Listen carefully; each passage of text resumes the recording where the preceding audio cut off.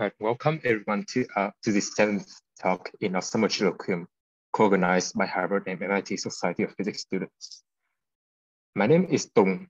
I am an undergraduate studying physics at MIT and one of the organizers of our Chilloquium speaker series. I'm here today with my co-moderators, Monroe, Gwen, and Task, and we are very honored to have Dr. Patty Lee from Quantinuum to speak with us today. If you have any questions at any time, you can raise your hand in the Zoom participant sidebar and we will call on you. Or you can privately send a message to me and I will ask for you. We will prioritize those who raise their hands in order to make our event feel as conversational as we can. In the spirit of keeping this a more relaxed and personal conversation, we also request that everyone be muted unless they are speaking, and also have their video on if you're willing and able. Now, before starting the talk, let us briefly introduce today's speaker to you. Monroe? Yes, we are extremely excited to have Dr. Patty Lee give a talk with us today. Dr. Lee is the chief scientist for hardware technology development for commercial trapped ion quantum computers at Quantinuum. She received her PhD at the University of Michigan Ann Arbor under supervision of Professor Chris Monroe, and she previously worked as an experimental physicist at National Institute of Standards and Technology, which is called as NIST, and US Army Research Laboratory. Dr. Lee and her team is pursuing scalable trapped ion technology and delivering commercial quantum computers with high fidelity operations and large quantum volumes. Thank you so much, Dr. Lee, for giving a talk at Chilloquium this week. Thank you. Thank you all for coming, and thanks for inviting me to speak. Let's see if I can share my screen there. Okay, can you guys see my screen? Yes. Okay. Yeah, so feel free to stop me and ask questions anytime. This is going to be pretty relaxed and very informal. So yeah, today I'll tell you a little bit about what we do at Quantinuum and how we build high performance trapped ion quantum computers, and a little bit about my journey and how do we get there. So many of you might not have heard about Quantinuum, or maybe you wondering how to say its name. It's like continuum, but with a quantum in front, so it's Quantinuum. Quantinuum was formed a couple of years ago, around at the end of 2021, and it's actually a merger between Honeywell Quantum Solutions, which have been building trapped ion quantum computing hardware, and Cambridge Quantum Computing, which is a software company in the UK that does quantum computing software. So right now we still have most of our hardware in Colorado and Minnesota. And then we have our colleagues internationally doing most of the software development work in multiple sites in the UK, as well as in Germany and Japan. And so, you know, this is the way we look at it is really we need good hardware for quantum computing, but we also need software and all these software development kits that allow users to really efficiently write and software and develop, you know, algorithms for quantum computer. So this is kind of our full stack approach where, you know, I typically work down here with our H-series quantum computer hardware, but we also have our software divisions also have different products. A major one is this ticket software development kit that is open source and you can download on GitHub. Basically, it compiles you know, programs from sort of higher level language and it interprets it. It actually takes multiple different languages, so you can program whatever you like. And then it compiles down to different backends, including our own H-series hardware and other people's hardware as well. And also a few quantum simulators on the cloud. So that you don't have to keep rewriting your program for every single quantum computer. You can write it once and then let Ticket compile and optimize for whatever backend you're using. And so, yeah, our philosophy is really, you know, we're a platform agnostic. Our software will operate on different hardware platforms, and our hardware is easily integrable with other people's software as well. But in our software package, we also have a few products. One's quantum chemistry. This is a software package called Quanto. This allows chemists to not have to program at the gate level, but at a much higher level and be able to do those quantum simulations. And then also we have a cybersecurity product that uses quantum random number generator to produce secure cryptographic keys for actual applications. We also have some machine learning and AI software. This one, for example, LambDAC is an open source quantum natural language processing toolkit. That's also available on GitHub. And so we work with a lot of partners in academic and industrial settings, and for various different projects, from experienced users to people who are just trying to understand, you know, companies are trying to understand how quantum fits in with their business. And so this is our product roadmap for Quantinuum. Right now, we launched this H1 system. Our first is actually, it was H0 is sort of partial H1, but this H1 is all the zones in a linear fashion. This was launched in 2020. And then we just launched in H2 this racetrack type of trap a few months ago in May. And then we have plans to make these more like a 2D grid, 2D geometry type of trap, and then scaling it up.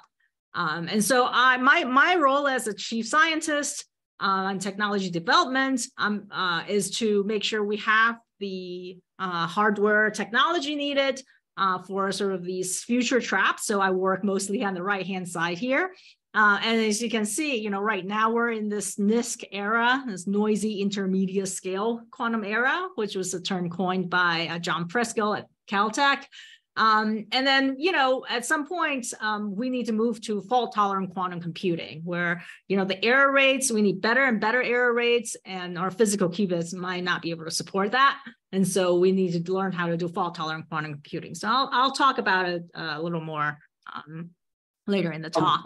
Dr. Lee. Yes. So in the previous slide, may I ask, like, what is the difference between the like H3 version and H4? Like, I just wonder what is the role of the optics here? Yeah. Yes. So right now, all our lasers are delivered to the ion through bulk optics. So these are really big, you know, lenses and just the standard optics. You know, think Thor Lab optics that we build and we put together. Some of them are a little more sophisticated, but sort of on that level. And so even H3, it's going to be it's still going to be bulk optics delivery. But as we scale, these beam delivery systems becomes enormous and very challenging to scale up to lots of different zones. And so we will need integrated optics, you know, where the beams are delivered onto the trap chip itself and then coming out of the trap chip and to the ion. So this is a more scalable version of the,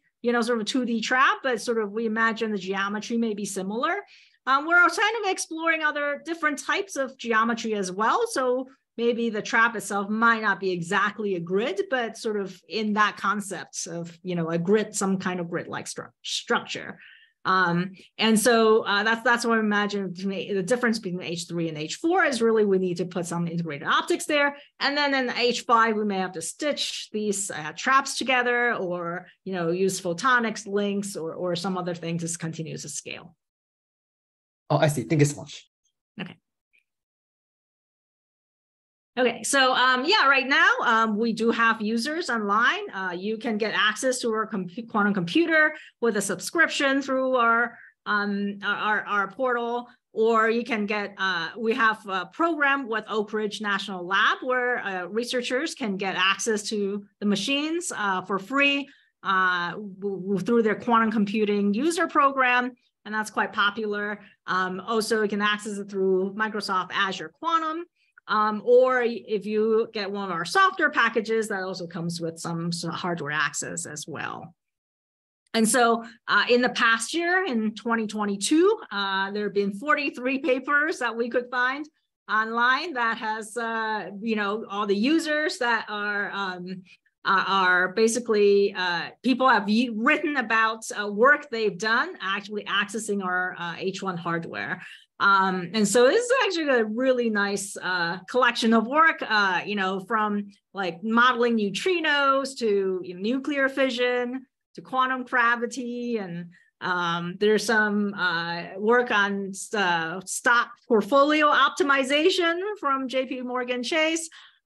Just a lot of really amazing applications that that our users have been able to come up with. And really our goal is to, build the best quantum computers. These are really, we were really looking at capabilities, not just qubit count. So people can run like serious circuits and get good results on it.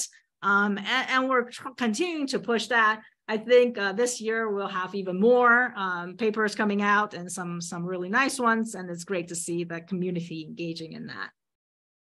So I'll switch gears here a little bit and talk about how I got into quantum. I did my undergrad at Caltech and doing things that are completely not related to quantum computing, even though Caltech certainly was a great place for quantum computing. At the time, I really didn't know anything about quantum computing. This is late 90s, and John Preskill and Alexei Kitaev are just coming up with their fault-tolerant quantum computing schemes. But I, as an undergrad, I was totally ignorant of that. In fact, when I started at Caltech, I wasn't even sure I wanted to do physics. I thought that was too hard, and with my public school education, that was certainly a pretty hard thing to scale. But I had made a bet with a friend of mine, and ended up majoring in physics and stuck with it. But as an undergrad, I was doing nuclear research, actually nuclear physics research, and I spent a couple of summers up in at MIT Bates Linear Accelerator lab. I think that facility may have closed down by now, but back then, we were looking at these, electron proton scattering to determine sort of the contribution from the strange quark on the proton's magnetic form factor. And so it was really cool, nuclear physics. And for my senior thesis, I actually built some equipment, some detectors to qualify, material to detect radioactivity in the CAMLAND, this neutrino detector facility. So I was totally in the nuclear physics side, but I decided maybe the sort of traveling and working at an accelerator and waking up at 3 o'clock in the morning to take a morning shift at accelerator experiment was a little too much. And so I decided for grad school, I was going to go work on some tabletop physics. So atomic physics worked pretty well. And at the time, I ended up at University of Michigan. At the time, Chris Monroe also started as a professor there. And so we built our first ion trap experiment at Michigan. And this is my first ion trap, you can see. And literally, we just took pieces of molybdenum metal, punched some holes in it, and there's my 2 ions. And we did universal quantum computing with that. So we did Grover's algorithms, and this is my first quantum computer. And so at the time, from PhD, it was early days in trapped ion quantum computing. There were lots of different schemes on how you entangle, and so this geometric phase gates keep coming up as a sort of something that could be more robust than some of the initial Sirach-Zoller gate proposals. And so, you get lots of different papers, and they all say, oh, this is geometric phase gate. And, you get pictures like this with the energy levels. And then you get pictures like this, which is sort of some phase space diagram. And nobody could understand exactly what they're talking about. And so for my thesis, I kind of recognized that, well, actually, these are all pointing to the same thing. There's you can map something like this Mulmer-Sorensen gate, which seemed pretty promising at the time, onto something that is a spin-dependent force with some conversion in your spin basis. And so once you do that conversion, then it's very easy to say, okay, your two different spin states are walking, and in different areas in this phase space. And then so depending on what the area it's encircling, you get a different spin, you get a different phase accumulation on your entanglement. And then so with that understanding, we could sort of unify all our different gate schemes, and everybody can sort of map onto this phase space diagram, and then all talk the same language. And in fact, this Mulmer-Sorensen gate is still what we use at Quantinuum, and pretty much every trapped ion quantum computing company is still using either Mulmer-Sorensen gate or some geometric phase gate, and including microwave gates, which is, it's different frequency, but again, the spin-dependent force, you can map onto the same James Cummings Hamiltonian with that. And so in the process, I discovered that this, depending on how you want to execute this Mulmer-Sorensen gate, you have some choices on your laser frequency, and depending on how you arrange those frequencies and which direction they're coming from, you could get, in one version, your entangling gate has a optical phase map onto it, and another version, you get the optical phase to cancel. And so, which is fine, you can choose either one, but you just have to make sure when you do the rest of your computation, your quantum computation, that all your single qubit gates and your 2-qubit gate are phase locked accordingly.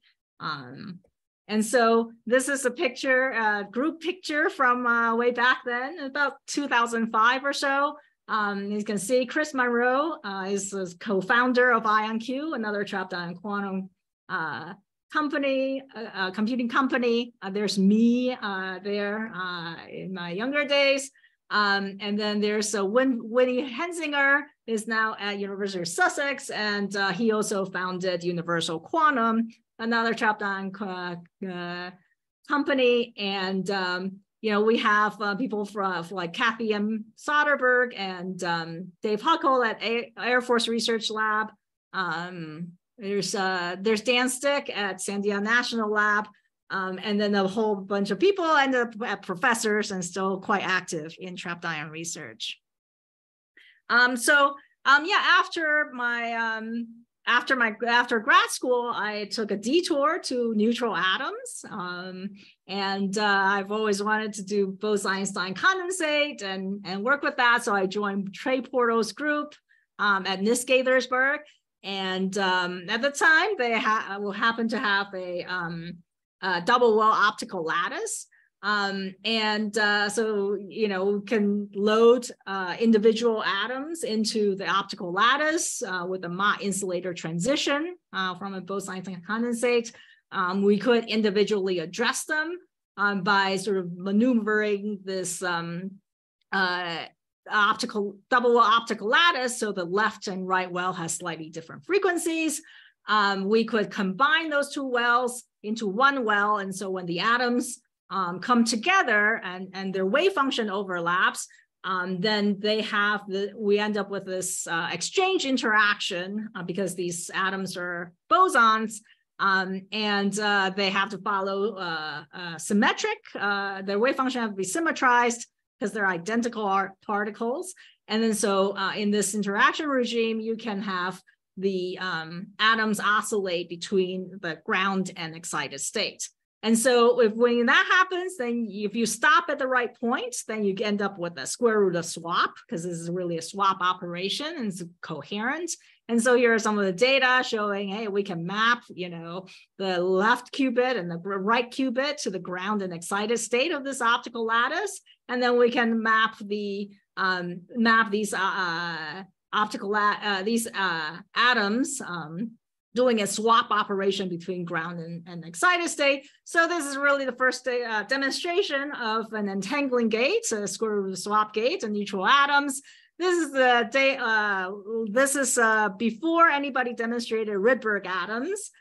So certainly Rydberg interactions are much better suited these days. But that was kind of fun demo. And then my lab mate Jenny Strabley is now with Quantinuum as well as our director of product management. So some old friends still working together here.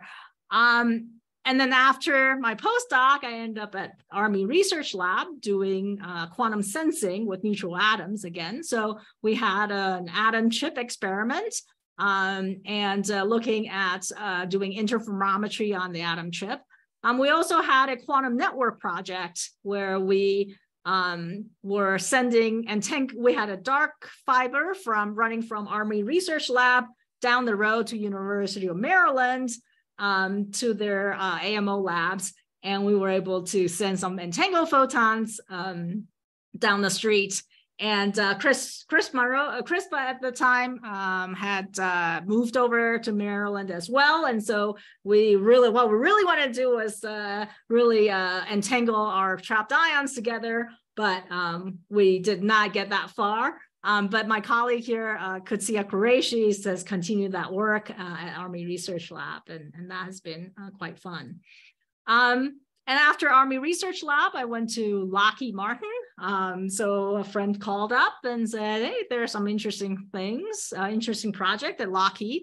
And so I joined Lockheed. At the time, Lockheed was starting to wade into quantum computing. So here's an article from the University of Maryland on some partnership, this quantum engineering center between Lockheed and University of Maryland. And that was kind of a precursor to IonQ, having trapped ions being built, going commercial. And so I was working on that project from the Lockheed side, as well as many other projects. And that's really where I learned what it's like to be a scientist in industry. It's quite different from academia in that, in academia, you always want to publish, you want something new. In industry, there are different objectives, for the business. And, they couldn't care less about the publication, but certainly a lot of times it does involve in a lot of scientific and engineering innovation that you wouldn't otherwise achieve in an academic setting. So yeah, that's where I learned, how to work with, teams of 100 people with engineers and scientists, all trying to accomplish some goals. And then around 2016, Honeywell started their commercial effort in trapped ion quantum computing and opened an office in Colorado. So we're in Broomfield. It's kind of halfway between Denver and Boulder. And so that's when I joined Honeywell and evolved into Quantinuum. That's where we are. And so one of the things we at Honeywell decided to do is this using this quantum CCD architecture for trapped ion quantum computer. This was an idea that was first conceived by Dave Wineland's group at NIST some 20 years ago, sometime in the late 90s. The idea is that, at the time everybody's thinking these long ion chains, right, for quantum computing. And if you want more qubits, you just add more ions to the long ion chain. The problem is if you imagine scaling it up, Eventually, these long ion chains gets enormously long. Every ion you add to it, you end up with an additional modes of oscillation that you have to control. And it becomes a little bit unwieldy, right, when you get to large number of qubits. And so the idea is, well, you just actually cut them up into smaller strings of ions, just keep them in smaller groups, and then you can move them around on this sort of device.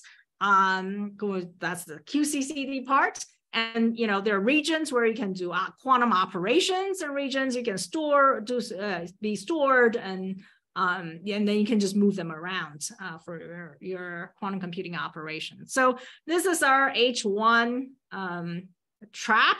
Here's a picture of it.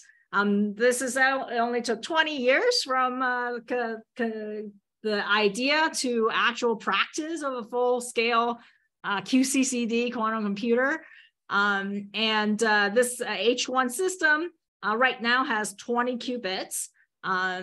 And it has 5 gate zones, which are labeled in blue, right? So these are different, these are sort of segmented electrodes that allow us to move the ions around. And then there are lots of different lots more storage zones in between these gate zones and also at the ends, so that we can store extra ions and extra qubits. And so the nice thing about this is, so you can calibrate your operations for a small number of qubits, either 1 qubit or 2 qubit operations, and you can move all the ions in and out, assuming you know how to do transport. And the operation will always be the same. So you don't have to worry about more qubits. The operations will be the same, and you can keep them high fidelity without all the extra modes. But you just have to figure out, where to store all the other extra ions and then how to move them around. And so this is what we have for H1. We used ground state hyperfine levels of ytterbium ions, and these are atomic clock states, so they're very nice and have long coherence times on the order of seconds, several seconds. And then we also have these barium ions that we keep along with our ytterbium ions for sympathetic cooling, because once you put quantum information, your qubit information in the ytterbium ions, you can't laser cool it, because the laser cooling operation would destroy it. So we laser cool the barium ions instead, and then using the Coulomb force between them to transfer all that energy. And so that allows us to do high fidelity gates, continuously, as long as the circuit runs. And then in May, we launched this racetrack trap, this H2 system with 32 qubits. This has 8 gate zones, 4 on each side. Currently, we're only operating on one side. And you can see these are 32 qubits running around the racetrack. There's still plenty of room in there to pack more qubits in, and we expect to have about more than 50 qubits by sometime next year, and that's what we're working on right now. You can find more detail in this paper on how this trap works, but that's the image of the actual trap itself. So that's pretty cool. So just a little bit about animation on how the ion trap works. So our trap actually has a hole in the middle in the trap itself, and the neutral atoms can come up through the trap, and then we shine lasers to photoionize the atoms, neutral atoms, and to form the ions, and then the potential formed by these RF applied to these long electrodes, and the DC voltages applied to these segmented electrodes form a trapping potential to capture the ion when it's formed. And once we have it captured on the trap, we can move it by changing these voltages on these segmented electrodes and just move it down the line. It's kind of like a railroad track, and there it just moved into a gate zone, and the laser coming through can make a pi/2 rotation on it. So there's a single qubit gate and perform that quantum operation on it. And for entanglements, you need two ions. So we would have to merge these two ions, two qubits onto a same potential, trapping potential. And then there you saw the laser light coming through. That's a gate laser, which comes in from two different directions. You have to hit the ions and then do its entanglement operation with that Mohr-Sorensen gate I mentioned earlier. And then once that's done, then we can sort of pull the ions apart again and then send them onto their wherever they need to go next. And so here's an example of a how we execute a small circuit here. So this is a diagram of a quantum circuit. So we have three here. We have three qubits labeled in red, green, and blue. And here's an ion trap, red, green, and blue. So when we do initialization to the 0 state before we start computing, those are really laser operations. Really, the trap itself is only to control the position of the ions. All the quantum operations are done by lasers. And so there's an initialization pulse. And then here, according to the circuit, we want to do single qubit gate, these Hadamard gates on red and green. Again, those would be a laser operation.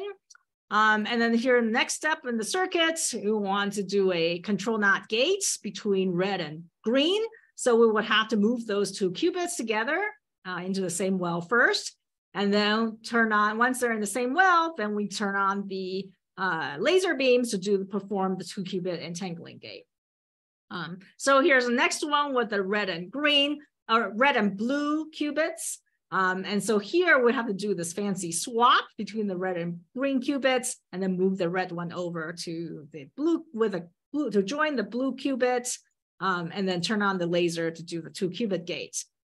In this quantum CCD architecture, a nice thing is that these zones are very far apart. So what we can do is we can measure a single ion without perturbing the quantum states of the other qubits. So here we measure this green qubit by shining some laser light on it. We can even record that, the measurement outcome, whether the qubit is in 0 or 1. And then depending on that outcome, we can actually change our circuitry in real time and perform a different circuits, different operations on the rest of the qubit, depending on the outcome of that qubit. So just to see that, in this scheme, really, there's no defined neighbor, in the system, right? All the qubits are quite dynamic, and they move around all the time. And our compiler will do that. Will figure out where they need to go automatically. And these operations really are characterized by zones rather than, by sort of a strict qubit connectivity. So here are some cool videos. There are 2 qubits here brought together. And then when they're merged in the same well, it's just one bright dot because the camera can't even resolve that. But we can do the split combine, and the transport is with very high fidelity. We run this, millions of times without losing them, and at very low motional excitation also. And we can also do things like the swap swap operation, just flipping the ions around in terms of where they go.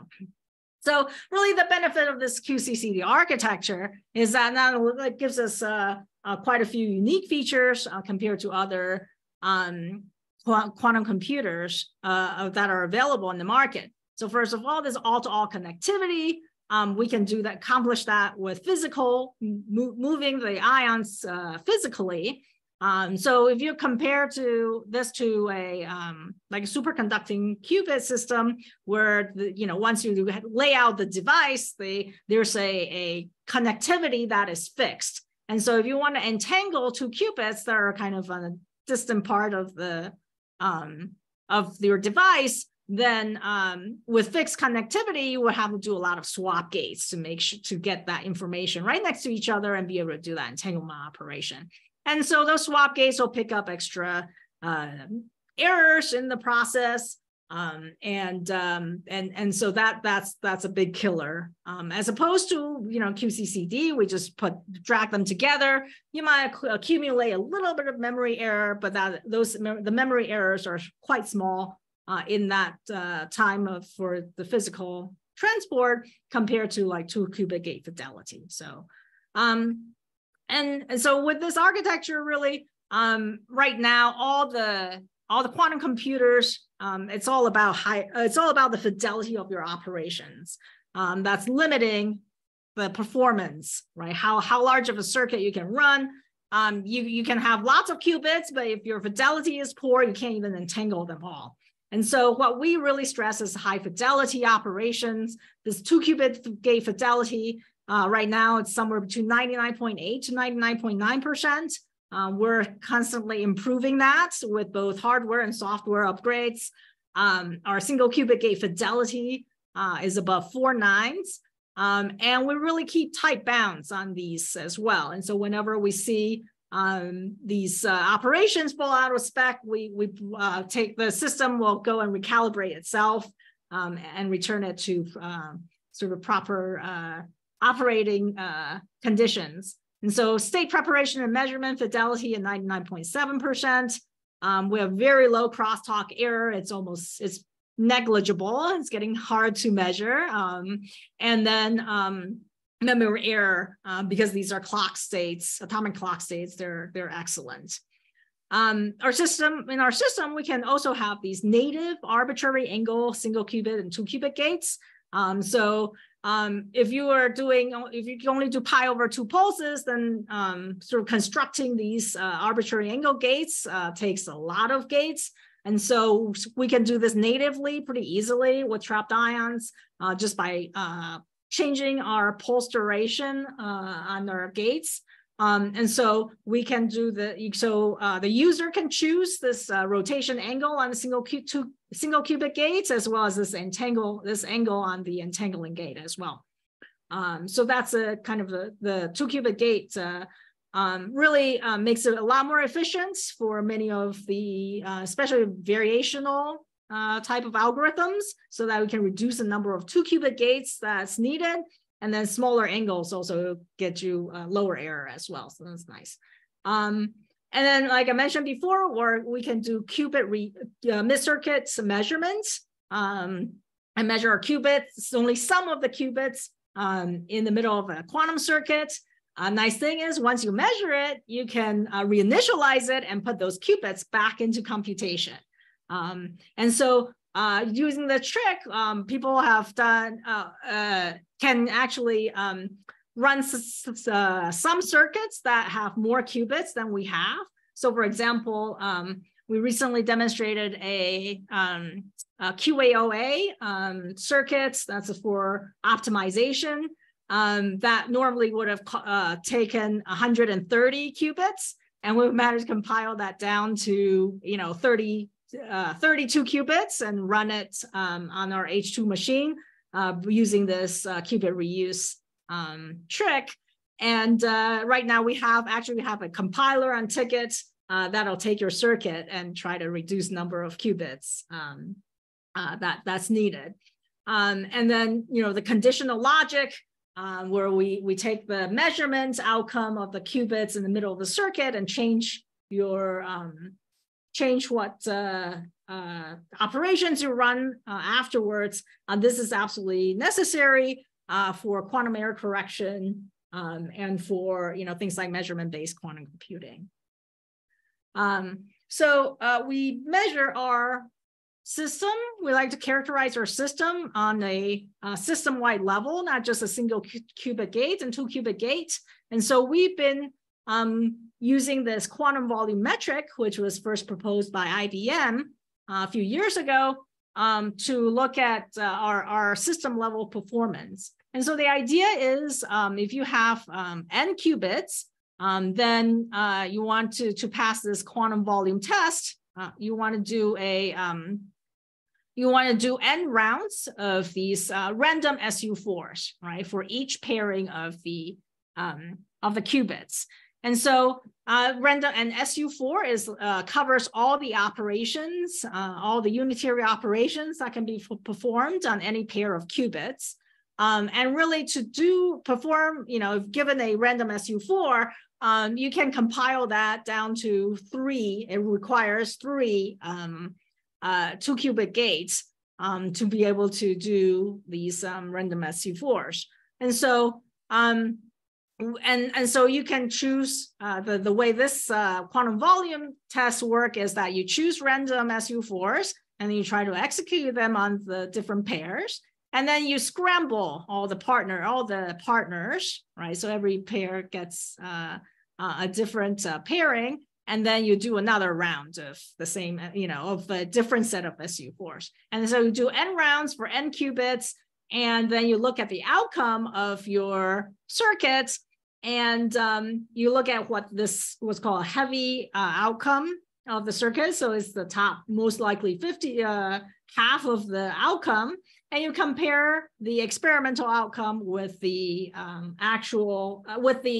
calculated outcome.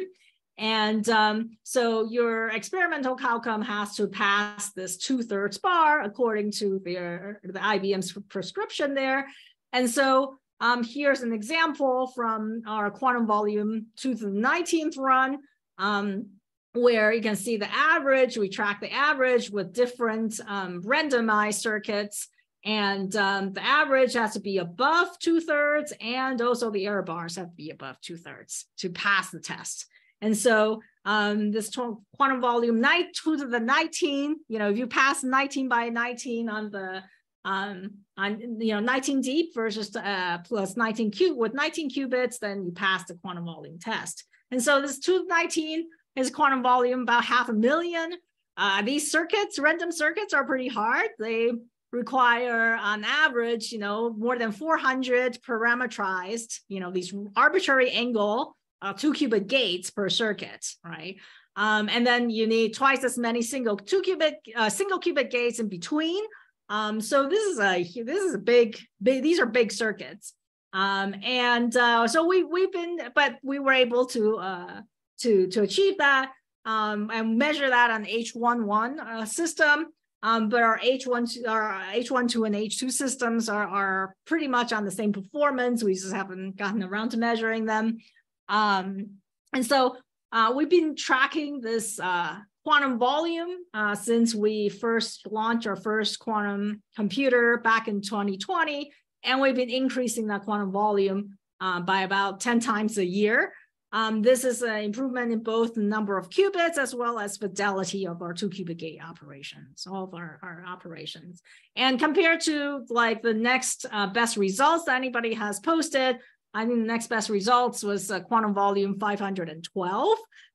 So we're about 3 orders of magnitude larger in terms of quantum volume. And that really speaks to how well our system runs. All the data and the circuits we run are posted on GitHub. You can look it up and try it out yourself if you like, and see what that looks like. So, what does it look like when to access one of these quantum computers? You can download our API onto your computer. It talks to our cloud portal, and then you can upload you can do your programming. You can run it through, tickets or Qiskit compiler and optimize it, but send us the program afterwards. And then once we receive the program, when the hardware is ready, we execute on that. And so here's an example, of a very simple Hadamard gates circuit. We use this open chasm, that stands for quantum assembly language. This is what IBM uses. So we use an extended version of it because we have a few, extra features like that conditional logic and mid-circuit measurements and qubit reset that are a little bit unique. So it's an extended version of that. But this will be the code you send us. And then our compiler will translate it down to kind of a machine code that says, where the ions need to go and what operations needs to be done and in what sequence. and then it gets executed on the hardware. And once and then the results gets returned to the user through the portal. So earlier in the roadmap, I showed that, I said we need to get to fault-tolerant quantum computing going forward. And so this is, we've done a bunch of work on quantum error correction. And so I'll show you some of the things that we've done. So here's an example of doing a repeated quantum error correction on a logical qubit. The way quantum error correction works is that you can take a group of physical qubits and you encode one logical qubit using the group of physical qubits. And so there are protocols, codes, right? Quantum error correction code schemes that describe how you can do these kind of encoding. So here's an experiment that we did using color code, which has 7 data qubits and 3 ancilla qubits. So 10 qubits to encode one logical qubit. And so we show that we can initialize a logical qubit. We can do a single qubit gate, basically rotate that single qubit and anywhere on the block sphere. And then we can do these repeated quantum error correction cycles where we use those ancilla qubits to check and see if there an error has occurred on those data qubits. And this one has sort of 2 rounds of what's called syndrome extraction, basically checking if there are errors that's happened to your qubits. And if there are, then you can, depending on what you measure from the syndrome extraction, you can tell where the error occurs and then what operations you need to apply to those physical qubits to get you back to your logical qubit, right? So, so we managed to do multiple rounds of quantum error correction, and then we just kind of keep track of all the errors that's happened. And then at the end, before we measure a logical qubit, we can actually apply the correction to your logical qubit. That's probably the hardest part because that requires real time sort of figuring out where the error happens and then actually applying those pulses. And then you measure out or read out your logical qubit. And so here's a sort of data on what the logical qubits look like. So we did up to 6 rounds of syndrome extraction on different, on different states on X, Y, and Z bases. This experiment was from a couple of years ago. So at the time, we're actually adding more error during our QEC cycle. And it came out to about a couple % error every time we try to do a round of syndrome extraction and figuring out if an error occurred. But what allowed us to figure out what the error sources are from our emulator to model the noise sources so that we understand. And today the error would be much better now. So after doing that syndrome, repeated rounds of error correction, even though we didn't break even, but we show that we can actually do those operations. Then we look at doing logical qubit operations. So here we're trying to demonstrate a C0 gate on 2 logical qubits using that color code encoding. And so here are a couple of fun results. One is that when we do the state preparation and measurement on the logical qubit in a fault-tolerant way, we actually get much better results than our physical qubit. So it's almost an order of magnitude better in the state preparation and measurement. And then on our C0 gate, compared to our physical qubit, the logical qubit C0 gate is just a little bit better than our physical C0 gate. So this is the first time, anybody has demonstrated, actual improvements using logical qubits to perform quantum operations.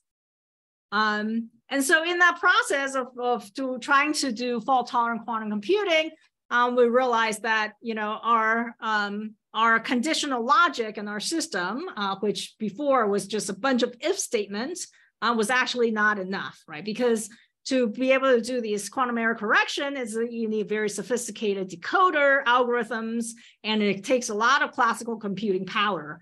And even though our qubits are great and they have really long coherence times, we can't sit there forever, and it's just really hard to program with if statements. So we actually developed this hybrid computing system where we put a CPU right in the middle of our control system, so that the user can program this CPU with a classical decoder.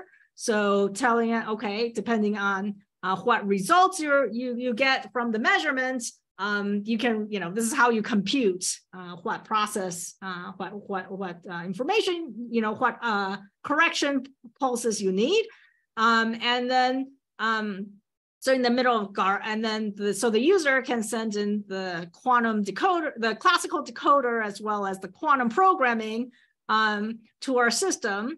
And in the middle of that quantum computation, that like a quantum error correction cycle, you can call on the classical computer to do this very complicated, very sophisticated decoding function, and then get back the answer in the middle of that.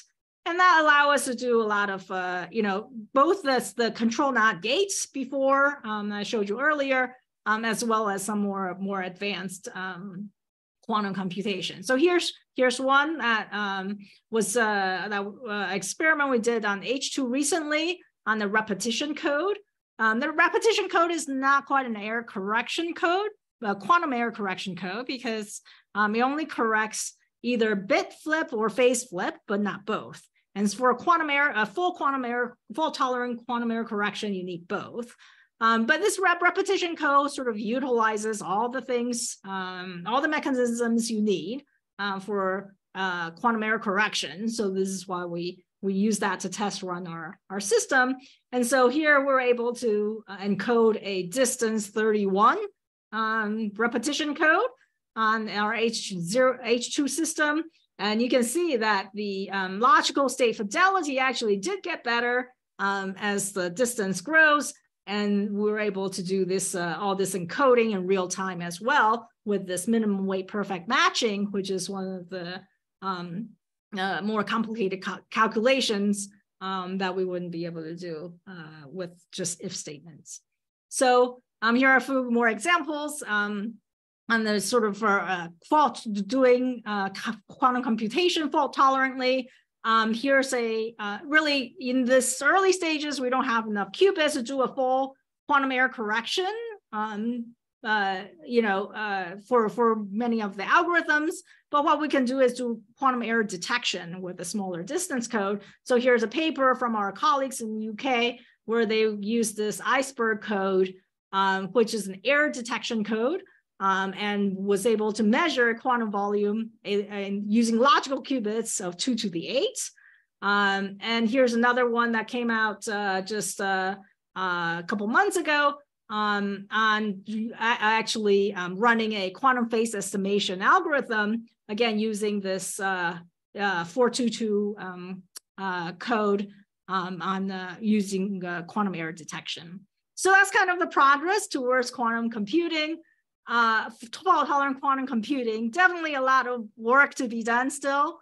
It's a very exciting time, both improvement in hardware and software. I'll just show a few more things on sort of what we've done in terms of our roadmap. Here's a demonstration of our junction transport. Where this is actually a ytterbium and a barium ion going through a junction trap that's like this. There are 2 junctions on there. We're able to control these ions going in and out of the junction and whichever direction they go in and out of. This has been, people have been trying to do this for almost a decade, and we were able to successfully demonstrate that. And then more recently, we built this junction trap with lots of different junctions. And here's an ion going around these junctions in a figure 8. And so this is kind of fun, and it really reminds me of kind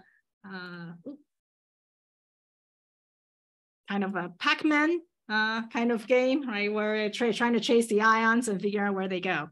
And then a few more things on this sort of technology roadmap. Like I mentioned earlier, where we're trying to pack these bulk optics. And you can see, we need pretty much all the colors of the rainbow going into UV and IR to control these trapped ion systems. And we're trying to pack it down to these small, more scalable photonic integrated circuits with connections right onto the trap, as well as other active components off the trap. And so certainly, in the literature, MIT Lincoln Lab has been doing a lot of this pioneering work, as well as ETH and Sandia and Cornell. I won't go through all of that, but I just want to show you a few more pretty pictures of some of our integrated circuits. And again, these are early development stages, but hopefully they will be ready for commercial use in the future. So that's all I have. Thank you very much for your time. I know that's a whirlwind tour of trapped ion quantum computing. You can find out more information about our systems and trapped ion quantum computers in general on our website.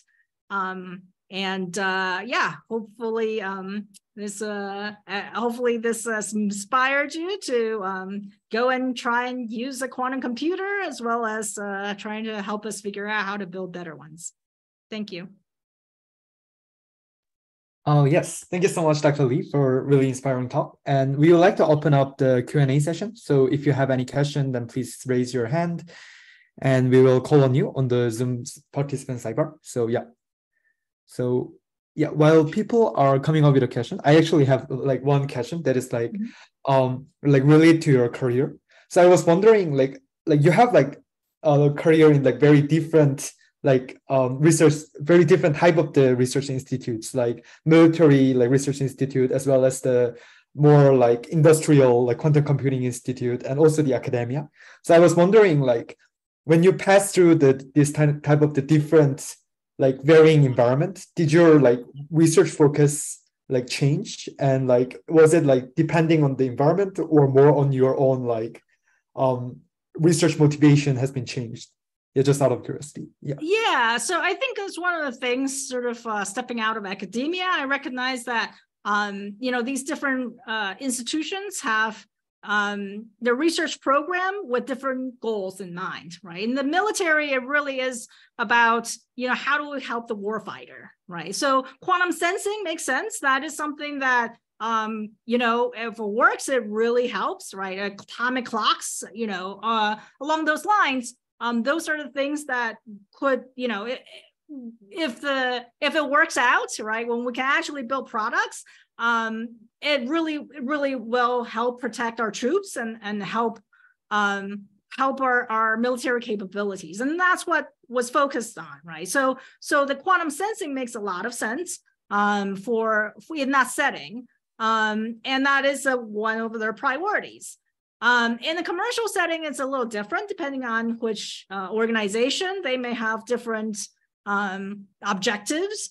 And so for Honeywell, really it is something that I think if we have a quantum computer, it would help Honeywell, right? So Honeywell, in terms of all their chemical production, right? They're always researching new chemicals and new, maybe new enzymes or new processes, right, to more efficiently produce chemicals, save our energy, and also for a lot of the process for optimization, right? So Honeywell also makes a lot of control systems, and if we can optimize it better, that could be helpful. But it's also a little bit of a fluke that Honeywell got into this business because that we really came from a legacy of some of both the control systems, where Honeywell can build these control systems that allow us to really control the ions better,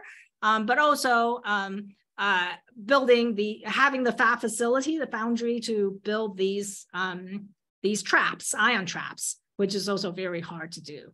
So there's a little bit of luck there. I think. I don't think I always have mission of like, this is what I have to do.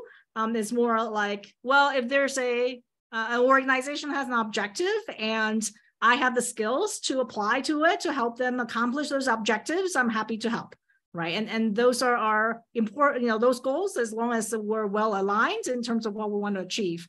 And I'm happy to work towards that. And so this happens to fit in quite well. I'm very lucky in that respect. I see. I actually have another question, but let me check whether, okay. So yeah, so I have another question on more physics side. So like from your talk, I really learned that there are many powers of the trapped ion computer, but I think the really powerful thing is that the mid-circuit measurement is really native in this trapped ion setting. So I think this is really remarkable to me, because I'm more used to the Rydberg atomary setup, for example, and then in this setting, mid-circuit measurement is kind of very a big challenge in some sense. So I was wondering, on the other hand, in the trapped ion setting, what is the kind of biggest challenge that is kind of native in the other quantum computer platform, but is not native in the trapped ion setting. So I just wondered about the vice versa point. Yeah, so I think the challenges are, one is just trapped ions are slow, right? So all the time scales are, the gate times are tens of microseconds. The transport times, depending on how big the trap is, could go into milliseconds, right? So like on H2 currently, it's probably if you really have a really hard sorting on the ions for, if you're going from 30 to 50 qubits, that could be tens of milliseconds, right, for sorting time. Certainly we're improving our transport operations, so those times will come down. And the other thing is that really the long coherence time, as long as you are patient enough to wait for it, it's not losing the quantum memory, but it is slow. Right. And so going into a 2D geometry should help. The other thing is that once you do a fault tolerant quantum computing, right, with logical qubits, then it becomes a little bit more, then there's a lot more trade-off. In that higher fidelity means that you need fewer qubits and fewer operations to get to the same level of error rates for your logical qubit, right? So, trapped ions, even though we're slow, but we might not need as many physical qubits, and we don't need as many operations to form a logical qubit, and we might be able to still win because we don't have to do all these swap gates and all these things as the system grow, right? So I think it's hard to say that one thing is worse than another, right? So these time scales maybe is not great for trapped ions, but the high fidelity gets us some benefit. So we'll see how it turns out at the end. The other thing is very interesting in fault tolerant quantum computing is that the decoder time, the classical compute time, actually takes a long time. Right? It could be microseconds or milliseconds. And even if you can do these operations fast, you may have to sit there and wait for the classical decoding to happen. And that could take a long time, and you have to have the coherence time. And maybe at the end of the day, it won't matter if everybody's just waiting for the decoder to work, right? To come back with the right answer. And so I would say, a lot of the criticisms on trapped ions is just that it's so slow, because if you just look at a strict number for, operation time, it is orders of magnitude slower than than say superconducting qubits. But I think if you're thinking about it as a whole system and operating in fault tolerant regime, then I think the jury's still out on that. And then the other thing is, it is those traps are not easy to make. And making them and getting them larger and larger can be quite challenging. And so we've been working on a lot of these issues. So for example, on the H2 system and with a racetrack, a lot of those electrodes are actually tied together. we're able to run those ions around, even though, you know, we don't need like a control signal for every single electrode, right? And so we're looking at operations of, you know, we're going to scale up to, you know, hundreds or thousands of qubits, right? How do we manage all those electrodes on a big device? And we found that, yes, we can tie these electrodes together and still operate with them. And so that reduces the cost of control. But I would say trap fabrication is still hard. There are lots of issues that we have to work through. But I think those are the big challenges that, but it's nothing is simple for anybody, right? Any system. So, yeah. Oh yeah, thank you so much. I think like that really makes sense that like compared to the coherence time, you always have to like discuss the operation time and all those stuff. So yeah, thank you so much. I see. And I think there's no more questions. So maybe like we can, since the time is here, like, we can conclude like Quan.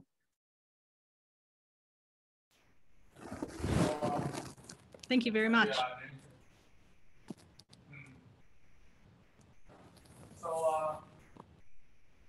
I just think we're near the end of our chat. So as a tradition, we'd like to ask for the time or the this both like and nationality.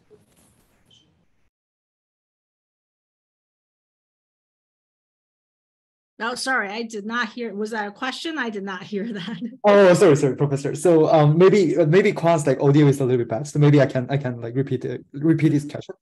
So like as a tradition, we always like ask professors to provide some like words of wisdom for the young physicists. So I was wondering whether you have any like words of wisdom for the young like aspiring physicist. Yeah, I just want to say that, you know, quantum computing is a very exciting field. You know, when I graduated from school, you know, undergrad or grad school, there were no quantum computing companies. And now we employ, you know, 500 people working towards, you know, building better quantum computers. And it's really exciting times. And there are lots of quantum computing companies out there for software and hardware. And we really need a lot of help.